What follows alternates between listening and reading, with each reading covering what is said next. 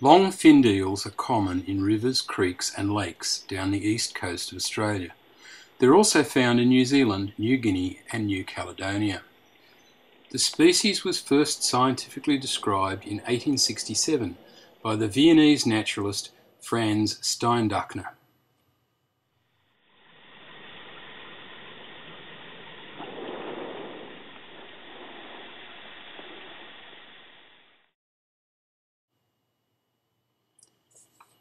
I made friends with Ellie, I'm calling her Ellie because she's probably a lady, in an idyllic freshwater pool in Sydney's Royal National Park.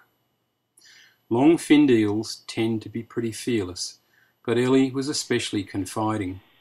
Obviously, she'd never had a bad experience with humans. Like all long-finned eels, Ellie was spawned in the Coral Sea near New Caledonia. She arrived on Australia's east coast as a tiny elver or glass eel, maybe 5 or 6 centimetres long.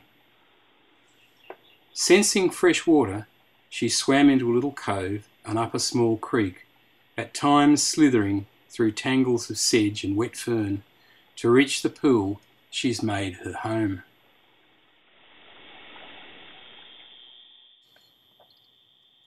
Ellie's lair was under a huge slab of sandstone.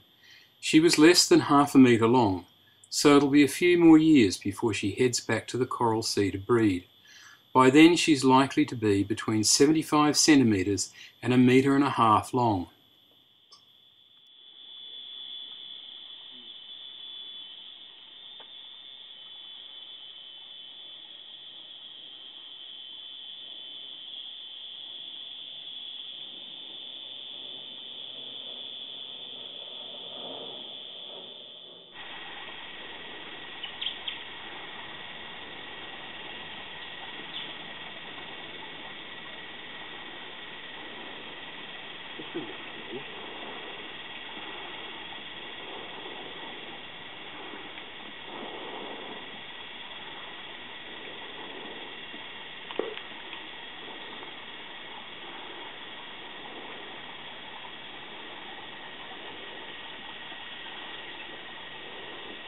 Oh, beautiful looking eel.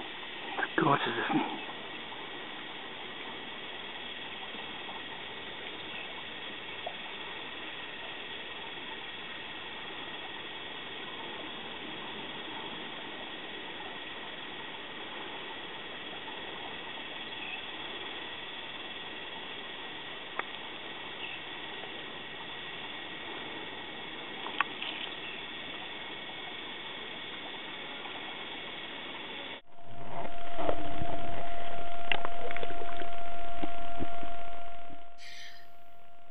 Ellie was very curious about my underwater camera and approached it cautiously several times to see what it was.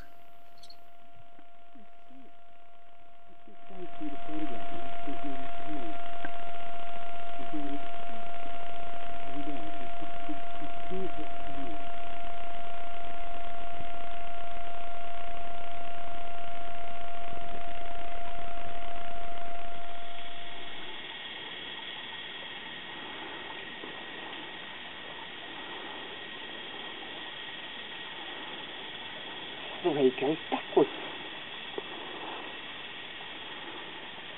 Didn't know eels could go backwards. Yep.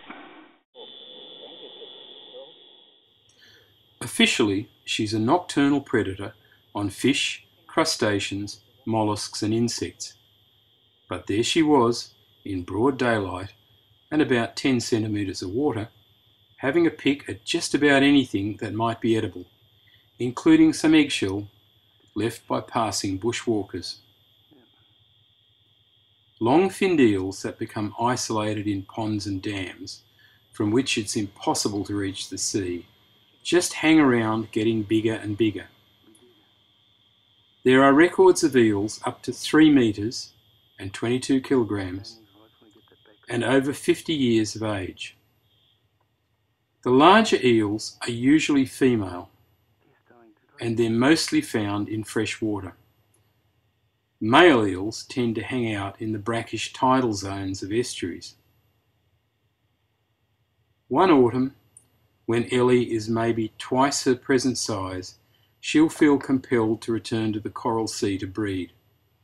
If she makes it, she'll die there.